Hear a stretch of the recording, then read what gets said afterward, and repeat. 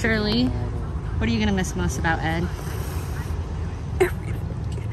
Everything.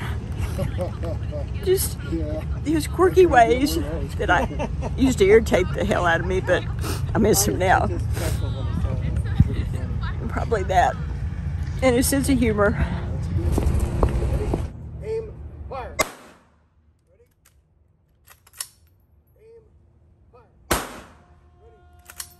Aim, fire.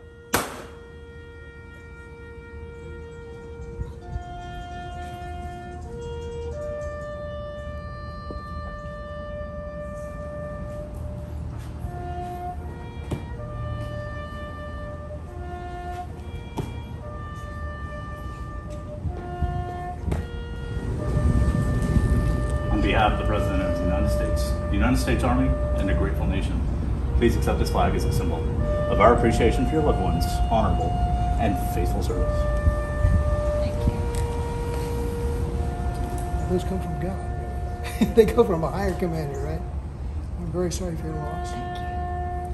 God bless you. May the Lord give you his very special gift. Thank you. Man, on behalf of the Department of Veterans Affairs, please accept this Presidential Memorial Certificate in remembrance of your loved one's honorable and faithful service. I'm very sorry for your loss. Thank you. Yes, And we're thankful. And we want to remember to be joyous and have faith that we will join him someday. We've come here to dedicate and commit the ashes of Edward Fahrendorf. And in doing this, we recall that our bodies bear the imprint of the first creation when they were fashioned from dust.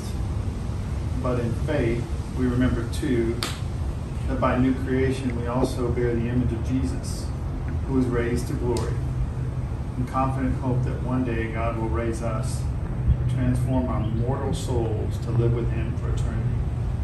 So, Lord, thank you for this day. Thank you for bringing everybody here and getting everybody here safely.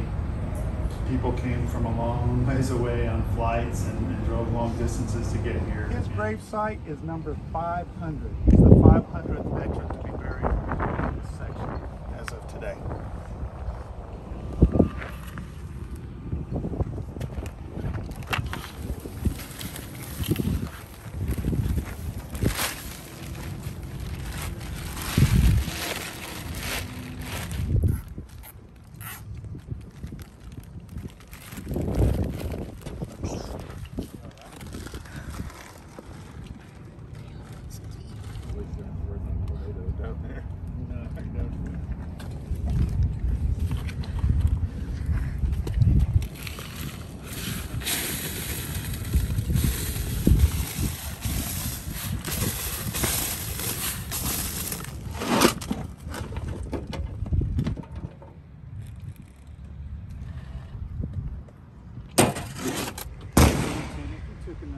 He deserves 2 steps.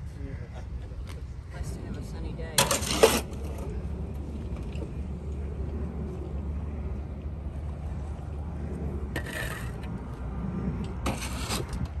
No, not yet. I'm just now starting to recover. Yeah, everything we got out, loaded, put up on the hill.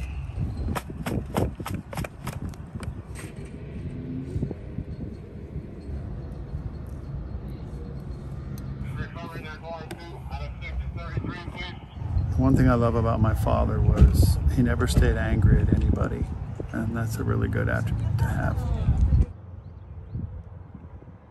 What are you gonna miss most about Ed? Probably just our daily talks.